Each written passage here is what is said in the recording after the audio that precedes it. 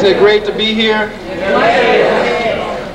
I'm sure that everyone is getting an awful lot of information and great camaraderie and great spirit, a lot of sharing and exchanging of energy, because I know I am. I have to tell you that I'm really about 5 feet off the floor right now hearing all these great presentations. And so I hope that my little bit can help add to the research that's been done and the information that's coming forth. First, I want to thank the committee for inviting me here to participate. I believe it is an honor and a privilege to address this wide, diverse body of African people from all over the country and perhaps outside the country. First thing I want to do is call upon the memory of one of the great geniuses of black music, Rahsaan Roland Kirk.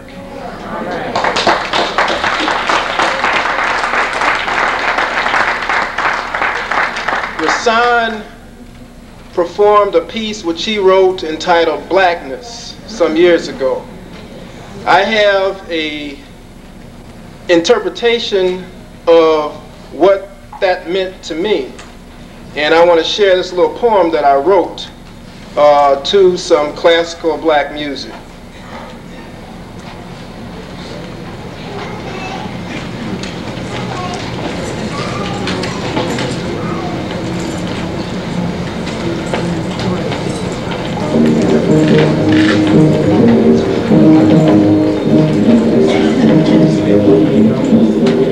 Blackness, B-L-A-C-K-N-U-S-S.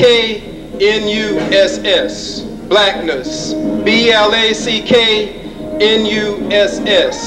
Blackness, B-L-A-C-K-N-U-S-S. Blackness was the beginning. Blackness shall be the ending. Blackness is between reality and a dream. Blackness appears when the sun disappears from view. Blackness is where we descend for our minds and spirits to renew. Can you remember the blackness of the womb?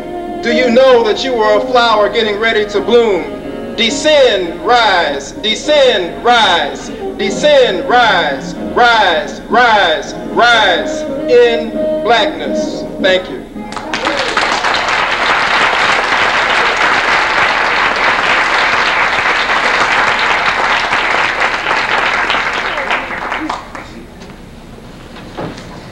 My presentation is going to be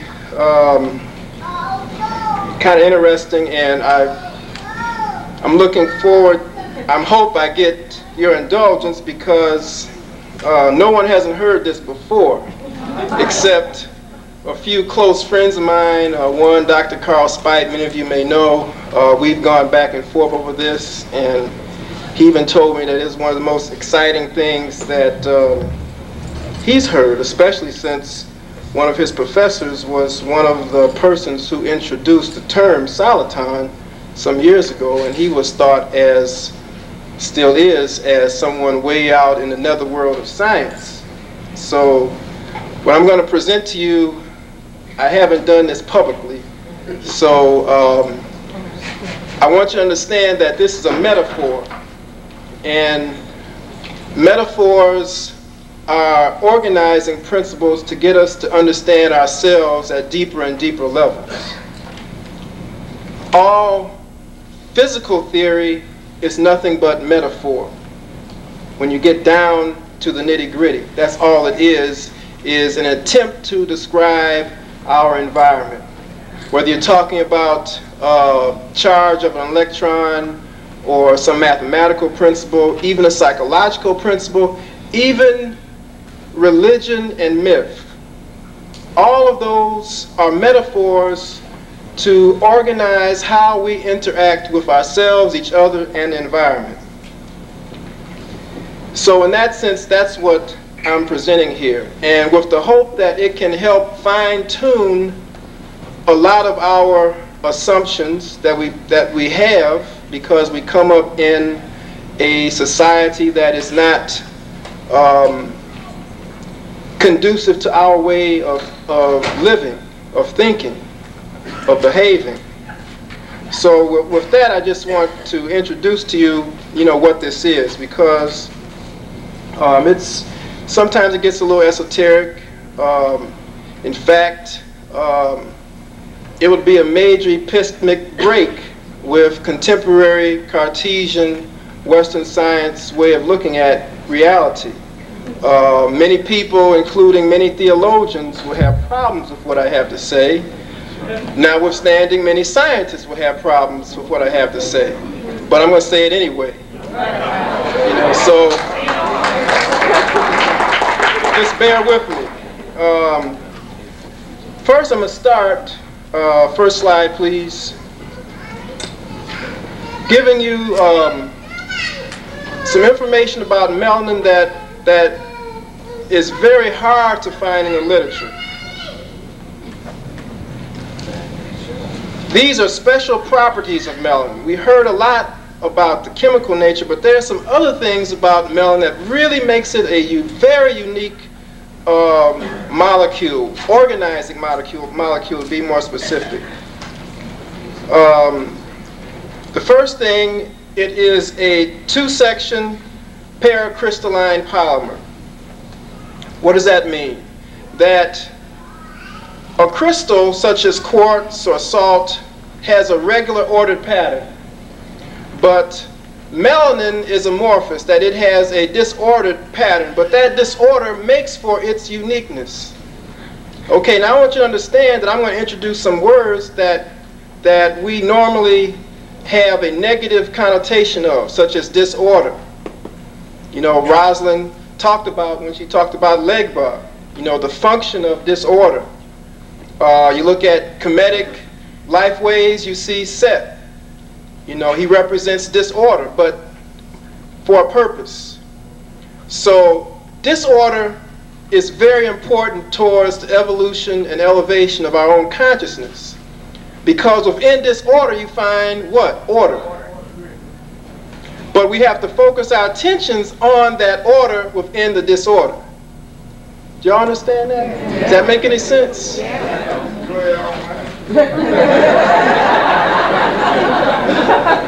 So, I need someone to open that up.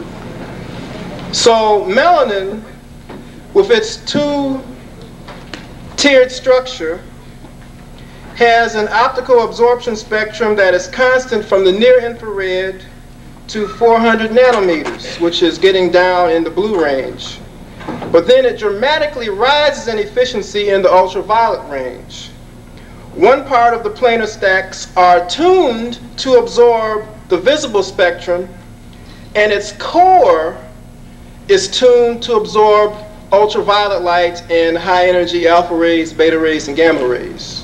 Okay, so it's tuned to absorb and later we'll see transform these different forms of electromagnetic energy. Melanin, from X-ray diffraction studies, we find that it contains many different metal ions. An ion is simply an atom minus the electrons, such as, as far as melanin's case, zinc, copper, iron, and a whole host of others.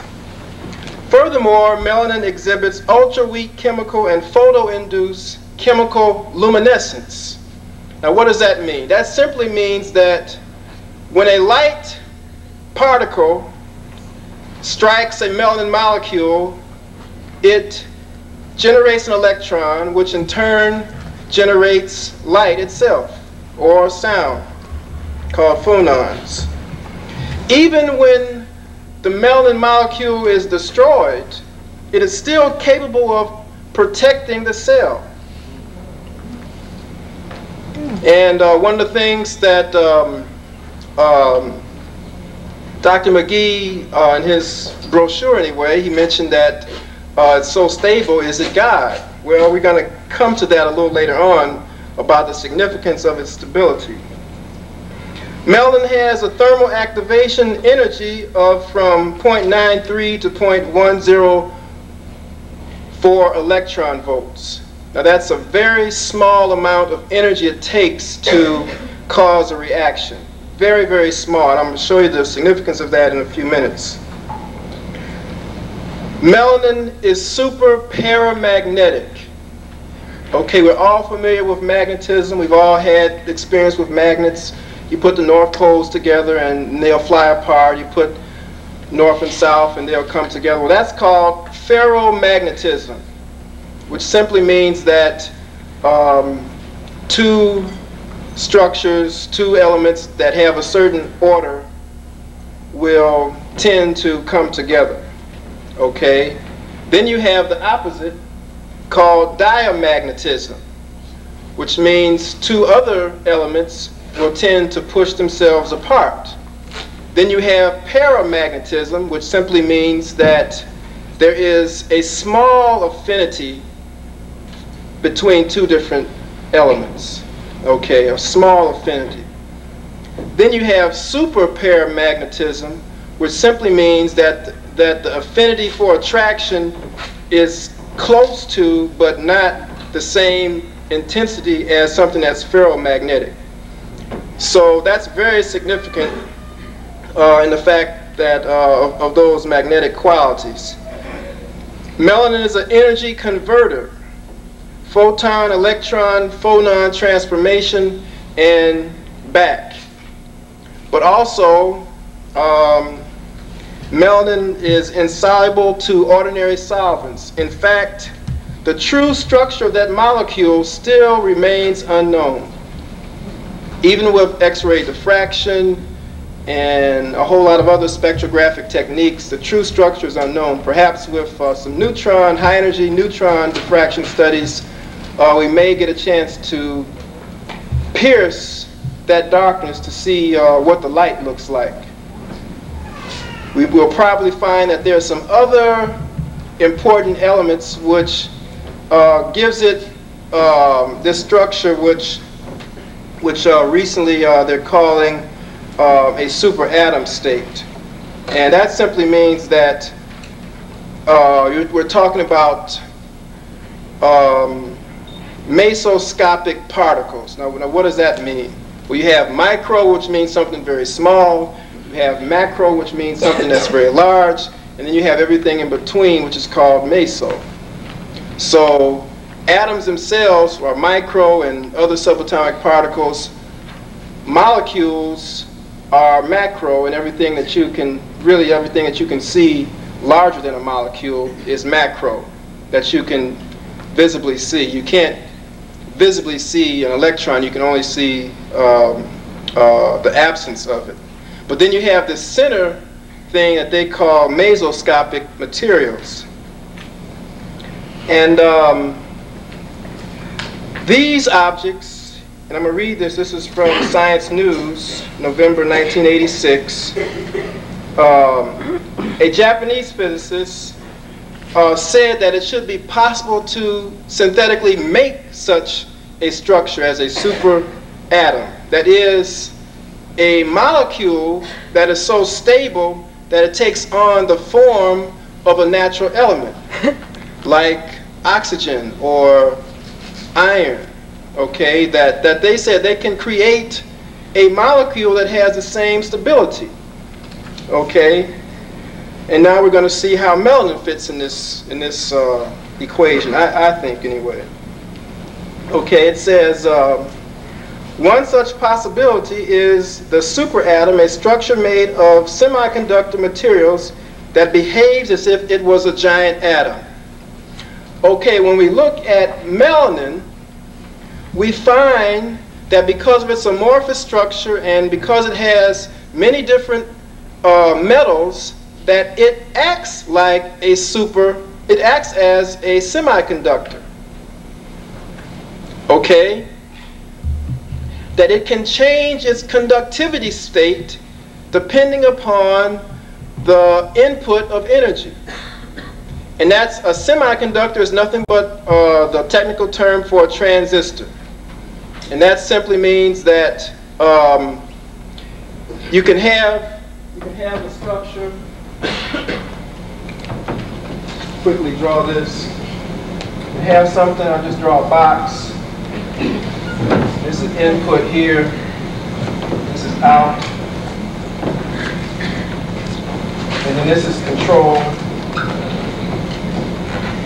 Okay. This is control point.